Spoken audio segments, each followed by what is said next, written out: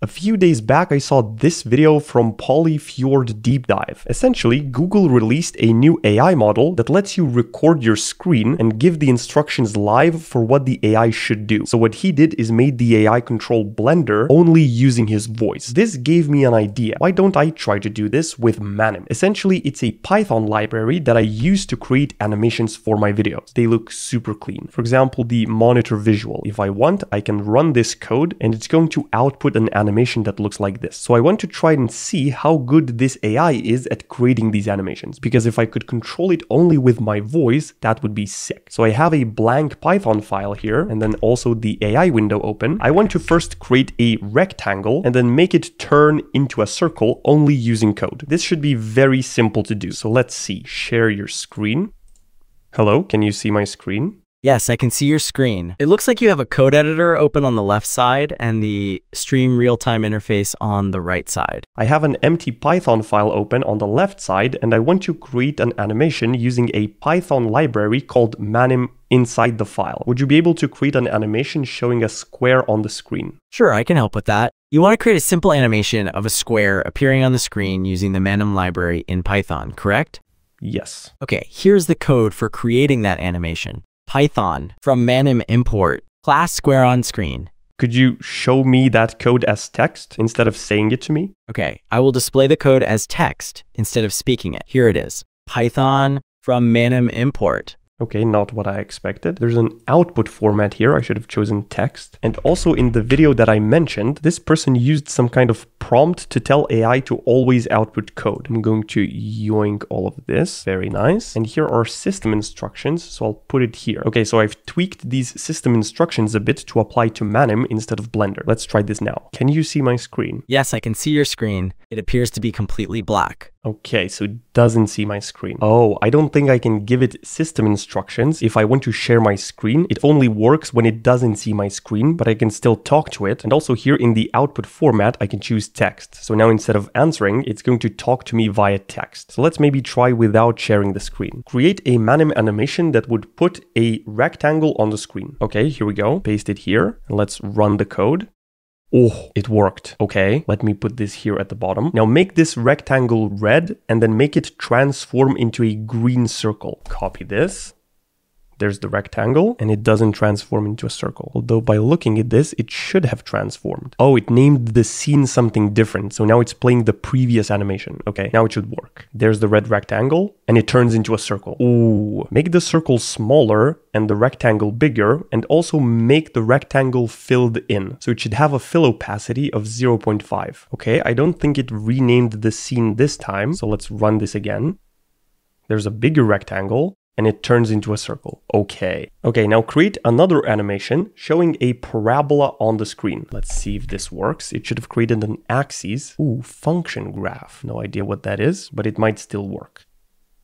Oh, there is a parabola. I didn't even know such a thing as function graph existed. I want to also show this parabola on top of axes. Could you create the axes and also put them on the screen? Okay, it changed the class name once again, so the name of the animation changes. Let's do show axes and parabola. Oh, it works. Could you put labels on these axes? Copy to clipboard. Let's see. Oh, there are no labels. Oh, it changed the scene name once again. Okay, so let's run this one. There are now labels. Okay. Now, could you show the derivative of this function changing over time? I have no idea how to do this myself. So if it does it, that's very impressive. And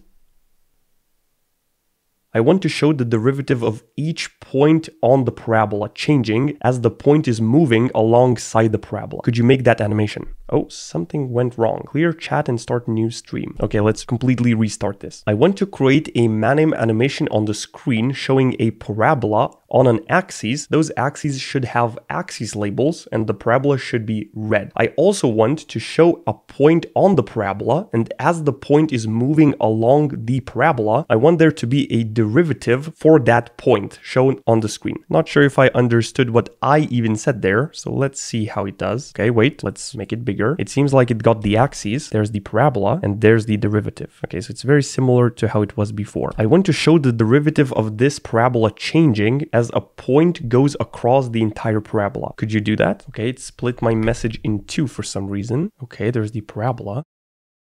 It actually did it from those weird instructions. I didn't even know how to say this. And there's no way I would have created this myself.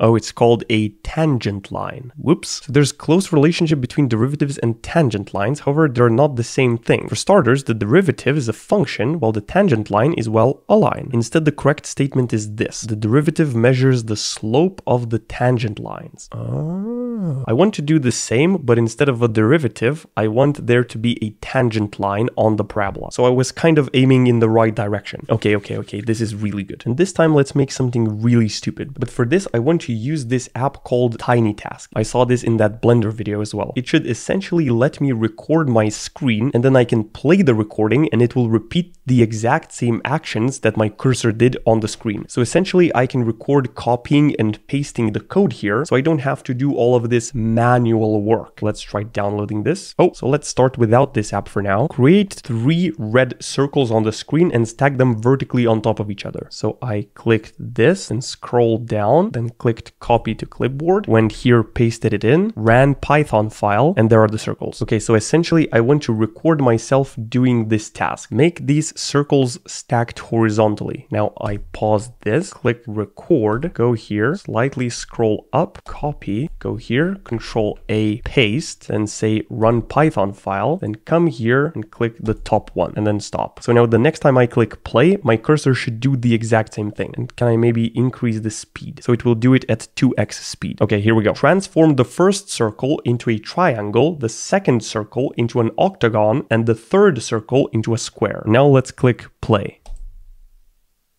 Oh, my mouse cursor is doing stuff without me. This is so cool. Cannot access local variable triangle where it's not associated with a value. Not sure why the triangle isn't working. Whoa, what are these slashes? What if I delete them? Oh, okay, it works, but it doesn't work. Make sure that the triangle, octagon, and square stay in the same places as those circles that they transform from. This time, I think I want 100 times speed. Let's see what happens. Whoop. Oh, just like that. And it works. Damn. Okay, I need to re-record it again so that I scroll down as soon as it outputs something. Create a new animation where there are 100 circles on the screen. The circles should have a fill opacity of 1 and a sheen factor of minus 0.5. Okay, I recorded the new action, so it now should happen instantly. Now move all of these circles to the edges of the screen in a way that they make up an empty rectangle in the center of the screen. Play. I'm not sure if anything's happening. I don't think it copied the code. Okay, so my previous recording was better. Whoa, that's weird. I guess you could definitely interpret that from my description. But look at this code. This would have taken me so long to write. That's crazy. This time, instead of saying the instructions out loud, I decided to write them down. And I'm going to make another recording. This is just crazy that AI can just do this and I can tell it what. Whoa, those weren't the instructions, but this looks insanely cool. It now forms a circle in the center of the screen, but I want it to form a rectangle. Let's try to play this. Oh, it's still a circle. Now the circles are forming a circle in the center of the screen, but I want them to form an empty square. And does it work? Wow, doesn't work. I don't think I'm recording my actions that well because this time it didn't copy the right thing. This was the right thing. But it's very cool to see my cursor flying around. I need to work more on perfecting this so that it works every single time. Whoa, exactly what I needed. How insane does that look? I would have never created this myself. Now make it become the shape of a triangle instead of a square. Oh, what just happened? Doesn't look like a triangle. Create an entirely new animation. It should be a 3D scene. In that scene, there should be a bunch of cylinders that make up a shape of a cube. Okay, copy and play. Wow, it looks like a time lapse. That's crazy. There are 3 loops within loops. Definitely would have come up with this myself. What is even all this? If it actually gets it and makes this animation, I'm going to be really impressed. Well, I'm impressed already. So it can fail miserably as well. Oh, cylinders. That's not what I meant. Instead of cylinders, I meant spheres. Instead of cylinders, make them spheres. Here we go. Replay. This is the coolest part. Just pew, pew, pew, pew. There we go. It's doing it. Oh, this is exactly what I wanted to make. That's crazy. Could you make the spheres slightly smaller and more spaced out? Copy to clipboard, play. Boom, there it is. It's creating the animation. By the way, if you want to learn how to make these animations, the basics of it, actually the very basics of it, you don't even need to know how to code. I have a beginner's course about it. These animations look super clean and creating them is very satisfying when you succeed. And also they make YouTube videos look super cool and unique. I'll leave a link to the course in the description. Oh, something went wrong. Ooh, so I need to clear and start a new stream. Okay. What if I say this is the current animation that I'm working with? Could you make the spheres red and could you make the entire screen rotate around all of the spheres in the center for 5 seconds? Boom, it's making the animation. How cool is that? Oh, my computer is struggling. It's only done 1% of the animation.